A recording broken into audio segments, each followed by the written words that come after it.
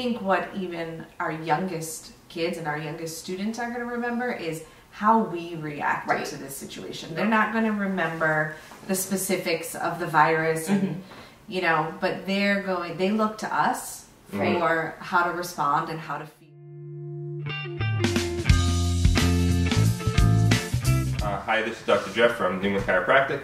We've got Emily, our office manager, and Maureen from Maureen's Meals, my fiance, right? So, Maureen, you taught in the public school system, and now you teach at Endicott College. Give me a background in terms of education.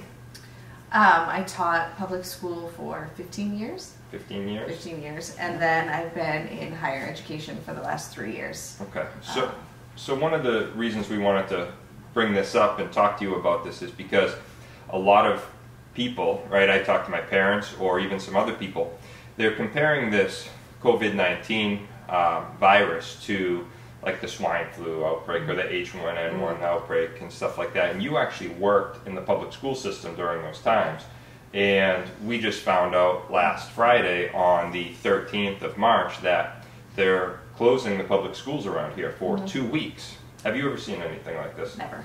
Never? It is completely unprecedented. I can remember when H1N1 and possibly the swine flu, but I don't remember the exact years of that. One of those I can remember being told as a classroom teacher to, prepare days worth of subplans, basically just in case we were out as teachers, so that if we were out for an extended period of time, then the momentum of learning could continue. But there was never any discussion during that time about closing schools at all, period. Yeah. Like I said, it's unprecedented. You were saying today, how long did you spend putting together plans for the kids? All day. All day. Well, there was some cooking involved, obviously, too. So no, I spent most of the afternoon. I probably spent 4 hours. For the kids. Because I only got one child though. One child. But what I'm trying to get across is that you know the value of education. Yeah. You know how impactful this time off can be. So I that's think huge, for right? any student, even sort of your traditional average students are going to be impacted by it. Because it's not just the 2 weeks off, it's now everything else has to be modified and changed for the rest of the year. So say they go back in 2 weeks, there's going to be changes, at least in Massachusetts, I'm sure, to MCAS and testing schedules, which is also going to push grade level instruction further away from those end of the year standards. And then they get to the next year, so everybody's going to enter the next grade level already behind. So how do you compensate for that? Because you can't guarantee that everybody's going to be doing things outside of the classroom with their students. And that's for your typically developing average students who are probably expected to meet the standards by the end of the year anyway. Then you factor in any student with a disability, mental health concerns, anxiety. Those are the things that we kind of talked about last night that are concerns that some students and some of our kids in particular really rely on that routine of learning to build confidence and feel comfortable in a school setting, and unfortunately we've had to take that away from them. It's serious. Big deal. It's a big deal. If I had to guess, I would say it's going to be more than 2 weeks. Yeah. I would guess that too. I worked in the school system for a brief time before I worked for Dr. Jeff, but I feel that any time off sets kids back, right? Even holiday breaks and the vacations and things like that. But then you add this hysteria that people are feeling about this particular virus, and the panic that we're seeing, in the overwhelming sense of none of us have ever been through this. Nobody knows how to handle it.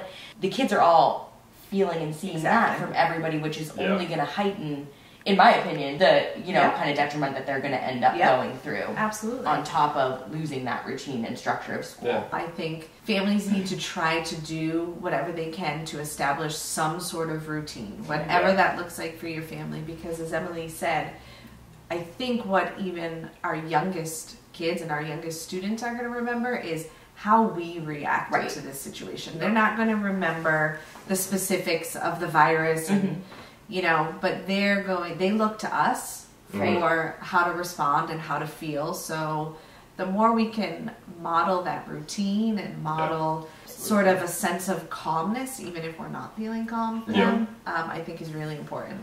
I would recommend certainly establishing a new habit or system as a parent, as hard as it can be, because it becomes stressful when you're trying to add new systems or habits into your own life. But whether it be when you get out of the shower or when you're done brushing your teeth or something, adding another habit such as this is educational time for the kids, right? Making sure that, I mean, I know that a lot of teachers are sending home their, what are the online tools that they have, like a Moby Max, or what are those? Yeah, things? There's but something like that. The unfortunate thing is a lot of schools can't make it mandatory. Yeah. Because again, that gets to that sort of equitable access that we were talking about the other day. And you can't really have some schools continuing learning To push that. and then other schools who are at a disadvantage not being able to do that. And I know my role sort of in this Newman experience is typically centered around food, which we do have some suggestions for. But I really see myself sort of as like a first responder to our family's overall well-being. And at the moment, you know, that priority is on learning and trying to keep things as normal as possible for the kids. But if I can be a resource to anybody who really wants, you know, to try to establish some sort of routine or just some great resources, you know, please reach out, because I'm willing to support anybody in that way. You know, I'm working to set up right now an online book discussion platform that the boys can talk to each other, whether they're here or at their mom's. That's cool. They can read to each other on it. So that's a free resource. Nice. A lot of the educational resources out there that are usually paid resources have actually opened themselves up to free access so that people can... I've seen some articles about that. use them. So, you know, reach out, and I'm happy to design something specific that you feel like would benefit your child.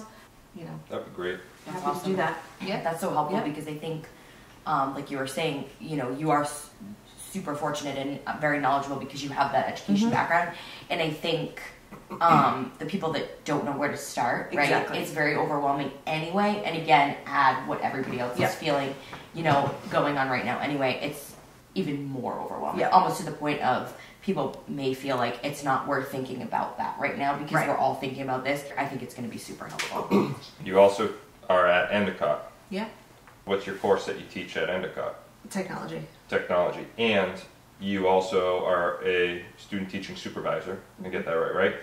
And you're able to see the generational differences between your student teachers going into schools in terms of the ability to function with technology, the ability not to. Like, how many people out there realize or are misinformed on how much we are actually comfortable using technology to educate? You didn't prep me for this question. That's Jeff for you. That's okay. I like to be prepared. I think just given the perspective that my sophomores come in with, you know, technology is not being utilized to its full potential in the education setting, and I think that's a reason. Also, there's the equitable access, but the system is not designed to provide widespread remote learning to everybody. We're just not equipped for it. I think probably after this, there's going to be a real push for that in schools. And I think it's obviously too late to make it be advantageous for this situation. But moving forward, I think it's going to be huge because there's going to be other things. Right? So these college students, what are you gathering from them? Then you're not. So give us an idea. So Endicott is what in terms of school, no school? So spring break is next week, and then they extended spring break an additional week, which is great for the students. And it's supposed to be a time for faculty and staff to start pulling together and essentially figuring out how are they going to deliver instruction remotely. Because then the following week, that first week of April, is remote instruction. And again, that's... And how productive is that going to be, do you think? To these parents that are, a lot of them probably paying for their child's education.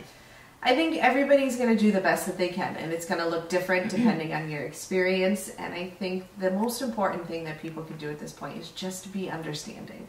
you know, and a few of my students said the other day, I'm paying for this, or my parents are paying for this, and it's not anybody's intention to, you know, ruin your college experience. Yeah.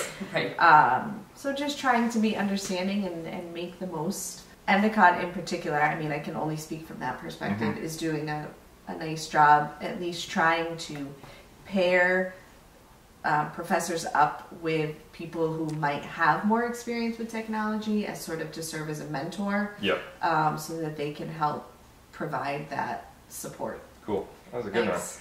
one. All right.